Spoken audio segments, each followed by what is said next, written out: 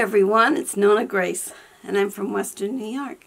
Today I want to talk about how the lack of human touch can affect us. And I'm not in a bad mood there, DJ.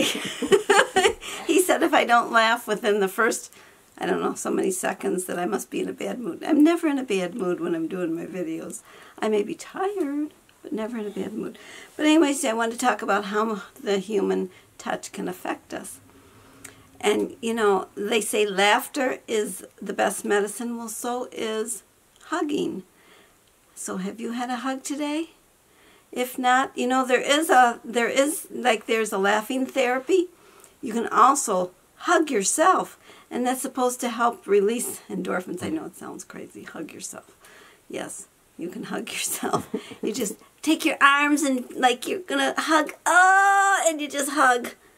I know, it's so crazy. Or if you like to hug your belly, you hug your belly. Some people hug down low. Some people hug up high. But you've heard of babies that have the lack to thrive? Or is that how I said it before? Lack of thriving, yeah something like that. They are lacking to thrive.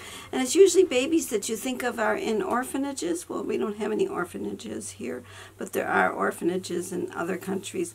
And they have found that babies that don't have the human touch don't do as well. And it's not the fact that the orphanage is bad, but there are bad orphanages, I'm sure. But the fact that there's not enough help to hold and give these babies one-on-one.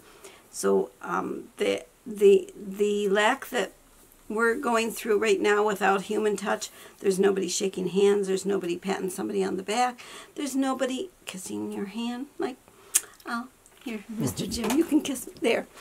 All right, I just got kissed. I did. Well, it releases the oxytocin that you need. Is what it does. It makes you that feel-good drug, you know. And you don't even have to take a drug, but it's a feel-good thing. It also protects you against illnesses. So, you know, we need this to keep us healthy. I've actually got a paper here to help me along because you know how I forget things. And it makes not you. Oh, yeah. And it makes you happier. You get happier. And it reduces your fears. That's what a hug can do. Because, like, you know, when kids are scared, you go to your mama, and your mama will give you a big old hug. Or even older people can do the same thing. Like if you're feeling kind of, I really need a hug. And they say, do you need a hug? And you get a hug, and then you feel better.